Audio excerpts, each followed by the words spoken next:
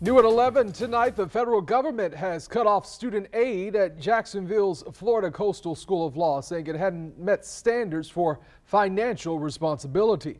Our Haley Harrison is on your side tonight with more from the U.S. Department of Education and how the local school is responding. The agency rejected the school's request to reinstate a contract for federal student aid programs, which expired at the end of March. It has current students wondering, what now?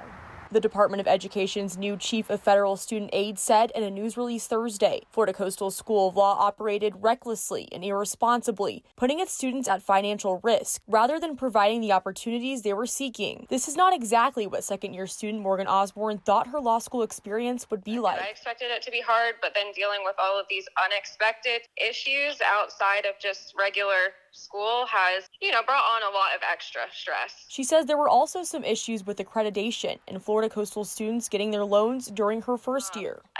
It kind of impacts everyone's future in a very negative way, especially the people who haven't just started law school. They've already been through, 1 or 2 years. Now we kind of have to figure out what we are going to do. Florida Coastal President and Dean Peter Goplerud sent First Coast News a statement which says in part, our students are our #1 priority in this process, and we are doing all we can to ensure they receive the education they need to continue their path to becoming attorneys. Goplerud also says the college sent to the American Bar Association a Teach Out plan, which is a plan providing for equitable treatment of students if the law school shuts down before they've completed their studies.